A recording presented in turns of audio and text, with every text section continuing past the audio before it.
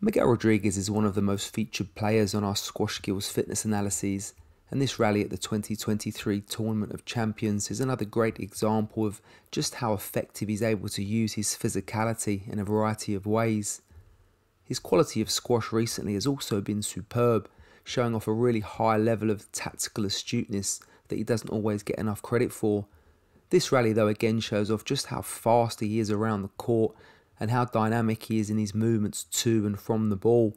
Here he is at match ball at the end of 4 grueling games, and he's still moving at the same pace he was at Lovell in the first.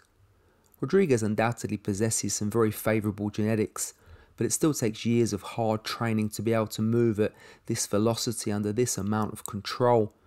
While the spectacular dives are the bits most people remember, his astonishing capacity for multiple high-intensity repeat sprint efforts is equally impressive, and an attribute of his that is almost unparalleled in the men's game.